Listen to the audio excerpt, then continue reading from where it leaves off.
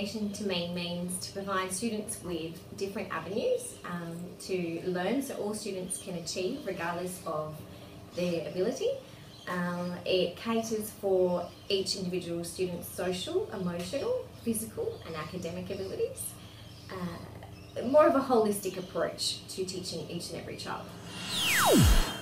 Differentiation to me is to be able to give every child in your class, regardless of their natural abilities, access to the curriculum. So how you structure what you teach and how you teach depends on knowing your children and ensuring that they have the ability to move through to the best of their ability. So differentiation to me is about accommodating for each student's learning needs so that they have the best possible chance of learning, because the teaching is focusing on their current knowledge and it provides them with the zone for further development and extension beyond what they already know.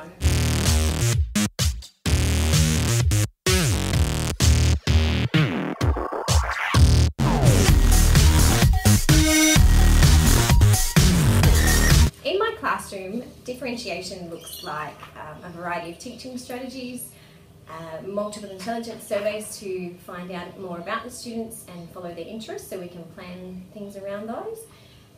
Lesson maps and the use of ICT tools, thinkers keys so that you can develop creative and critical thinking within your students, visuals, so cues, timetables, lesson sequences, developing SMART goals with each of the students so that they are knowing what they're working towards to achieve, and that way it caters for the individual differences.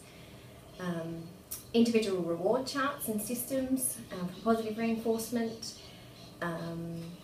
individual education plans, so for those that are having a little bit of difficulty in certain areas, we can plan and work our goals around those as well.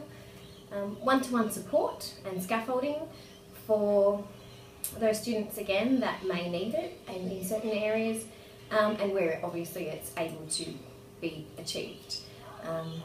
Groupings in a variety of ways, so mixed ability, likability, grouping, so through reading groups, maths groups, to cater for their differences in abilities again in those areas. More open-ended tasks so that students can follow their own line of learning.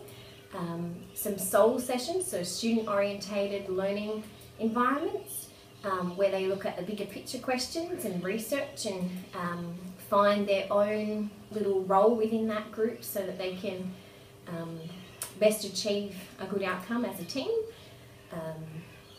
Some of the programs that cater for differentiation are things like homework, spelling, reading, maths. Our English and science units have breakdowns of differentiation of tasks.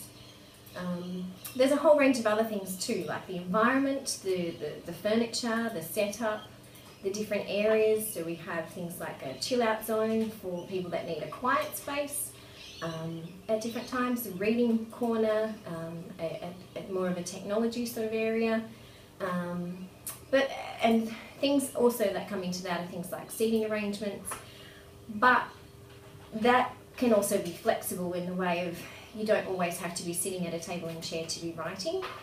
So they do have access to things like clipboards and things where they can write on in different areas. So if they are in the chill out zone, for example, and we're doing a writing task, they might want that quieter space to work on their own, but they can be working and leaning on a clipboard.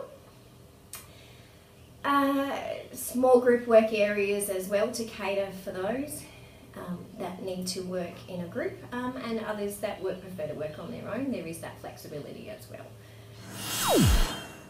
Differentiation in my classroom starts off with pre-testing at most points, but more importantly, before the year starts, getting to know your students, getting to know what their multiple intelligences are, how they prefer to learn, how they prefer to present things, and that gives you the first step towards working out what your program is. When you're looking at your pre-testing, then that will guide what you're doing. As well as that, with blended learning, you can also have a look at the way children prefer to do things, set things for homework that might suit them, and basically move on to project-based learning where they can find what interests them and the way they like to present that. So in my current kindergarten L3 language learning and literacy program for English and my current maths teaching program, students' different abilities and levels of thinking are catered for by providing them with various activities in which they are learning and investigating the content through different pathways. So essentially students come to a similar grasp of the idea because the tasks are all interrelated.